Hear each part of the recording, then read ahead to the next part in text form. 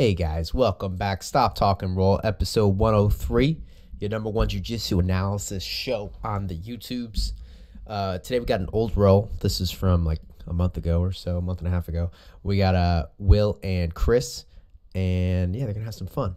If you happen to enjoy the episode today, please hit that like button, subscribe to the channel, ring that notification bell. I get these episodes out every morning, 8 a.m. Eastern Standard Time, Monday through Saturday, and I'd love to do one of your rounds. If you just get in touch with me, in the description below has information on my social media platforms and whatnot, or just hit me up on YouTube and we can figure something out, get you on here.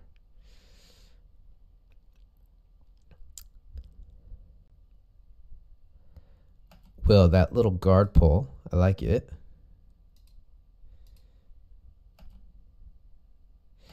I like what you're trying to do here, which is like you're torquing Chris's knee to the side here. I would consider, if you're not doing it, and it kind of looks like you are, but just apply pressure with the shin here and pull his foot back this way. So you kind of have to force Chris to move this way.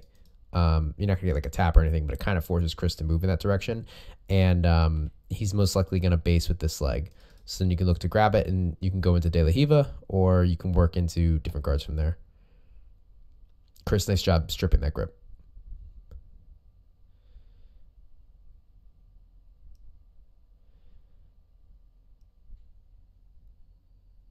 Okay, that pass. So you come around, you have a grip on his lower leg. I would look to either, if you're going to maintain that grip, I would look to actually lift his leg up in the air. It's going to be hard to beat a leg with your arm, right? So you could lift it up in the air. So rather than trying to push it out of your way, I would consider like bringing it up in this vicinity, right up here. Okay. And then kind of teetering his body this way. You could also pass it off. You probably don't need this. If you can control the top side leg when you're going to pass and you're driving it in this direction, this leg is generally going to be stuck on the bottom. I mean, he's going to be able to use it, but it's not going to be an immediate problem. Your immediate thing that you need to deal with is this leg.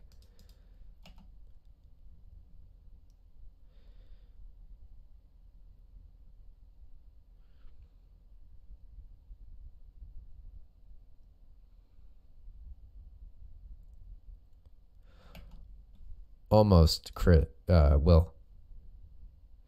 So instead of the leg being out here, just put the hook in, and you take them over this way, and you have that hook sweep. Okay, you have that double overhooks in this situation, and he's got no base right here, so you just need to put your foot in right there, just kind of like flick them over, and you'll get that sweep.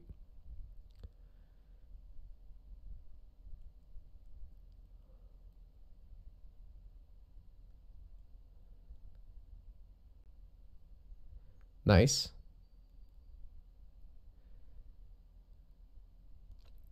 Try to stay on your side.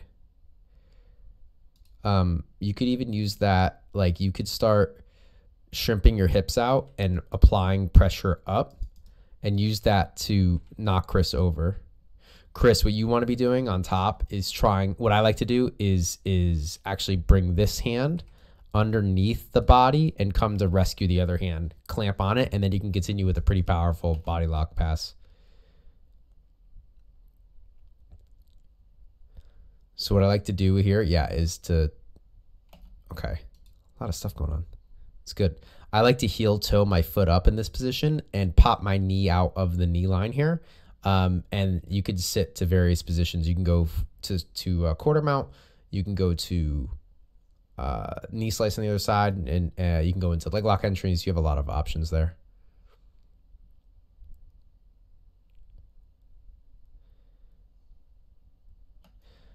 Well, you could, in this half guard, you should look to like connect your feet, at least stomp them together. Don't just leave them out in like no man's land.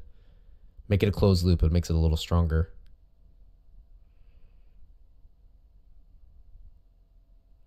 Chris, you should be, anytime someone has a knee shield and it's low, you should try to smash it down and put their knees together.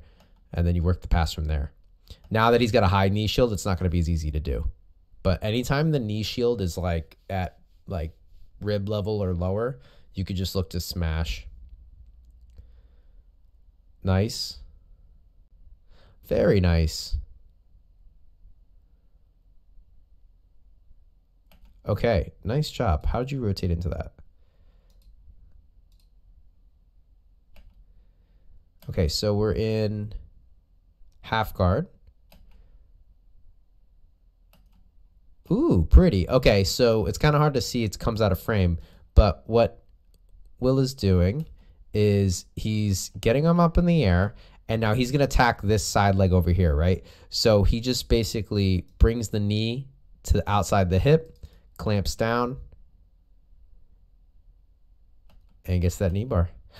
Chris, what you want to do when you start feeling knee bar come in, you want to bend your legs, and just like an arm bar where you'd rescue it with a rear naked choke grip, you want to do the same thing with your legs with a triangle grip, or the triangle. Okay. You have to watch for a toe hold. So those go, knee bar and toe hold kind of go like, you know, hand in hand. So you got to be careful of that, but that's how you'd come and rescue that knee.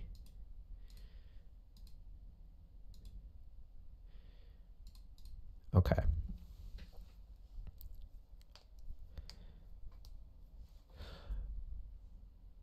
Nice. Very cool. Okay, so a couple things. First of all, when you step in, if you're going to step in, you want to jam your shin into their thigh here, or I guess their hamstring on the other side, and shove it forward, okay? You want to make it difficult for them to use that leg, okay? So he's able to just repummel and get shin to shin, which is not good. The next thing is if you're going to go for that rolling Kimura, take a hand, place it here, and push him down. Either he falls or he bases. If he bases, you have the rolling Kimura, which you go for here. And keep your hand right in here. But nice job.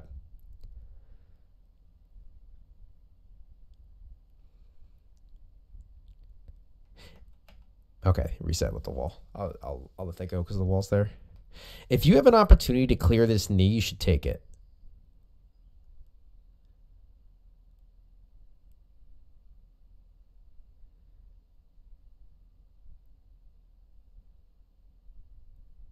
Nice.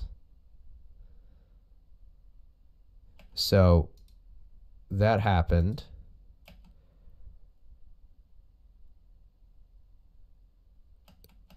You clear through.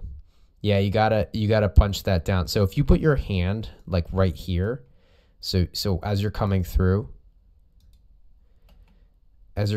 oh, good. Will switch to it preemptively. That's smart. Nice job, Will. If you can get your hand through to here preemptively, when he goes to roll you in this way, Chris, you could just base off or like kind of like drive your forearm across his face and make it difficult for him to get around. Nice pass, Will.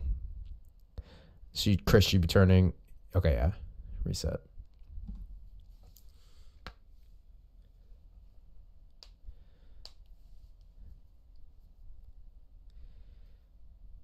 Darce choke. Yep, and Jermel special to the Kimura. Beautiful. Those two moves go hand in hand. Although Chris knows them very well, so you got to hit that quick if you're going to try. So Chris has that underhook. He goes to sit up. Will throws that arm in for the Darce choke. Unfortunately, we can't see what's exactly happening, but something's stopping him, and he makes the decision to switch to attacking the Kimura, which is good. But if you're going to attack the Kimura, Will, you have to either sit on his head, or if you want to attack this armbar here, you got to bring this leg up. Either way, you got to be pinching his body.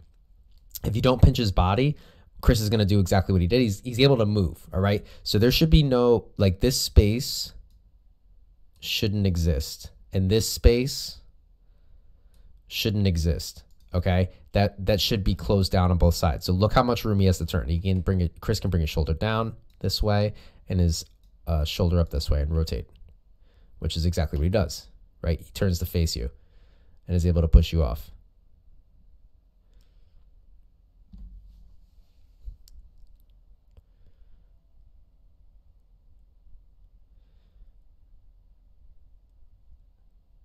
Nice, Will. Good pass. There's a little misdirection there.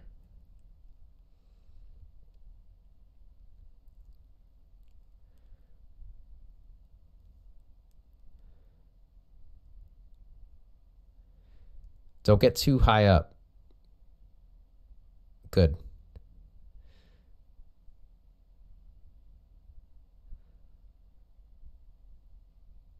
So if somebody switches to the armbar, what I like to do is get this top arm underneath the leg. So as they sit back, I can lift.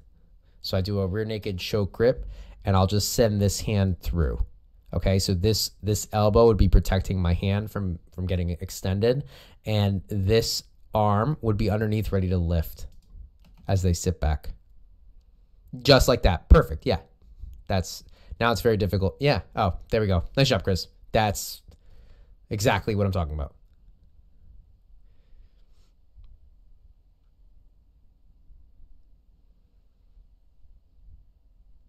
Damn, we got some good matches going on right now. Eddie and Dan. I saw Q and Jan before.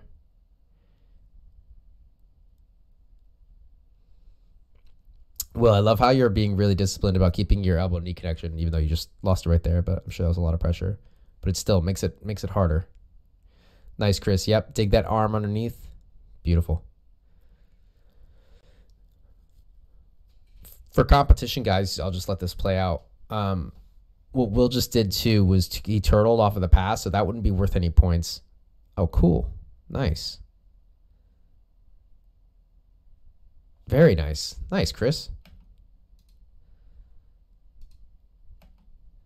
So Chris sees an opportunity, creates the opportunity to get that Kimura in, and he's shoving that hand against his chest.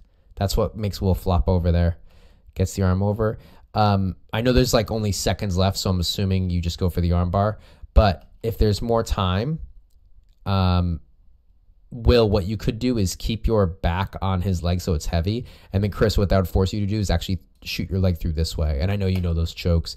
Basically, you can go across his neck, or you can wrap in the triangle if he gets the arm stuck. And if Will doesn't come to rescue the other arm, you have the Kimura. And I think that's the end of the round. It's going to end in like 2 seconds. Yeah. All right. Good round, guys. Thank you. Please like, subscribe, share the video if you will, and hit me up if you want me to get you on the channel. All right. Have a wonderful day, guys. Bye. I lost my mouse. There it is. Bye.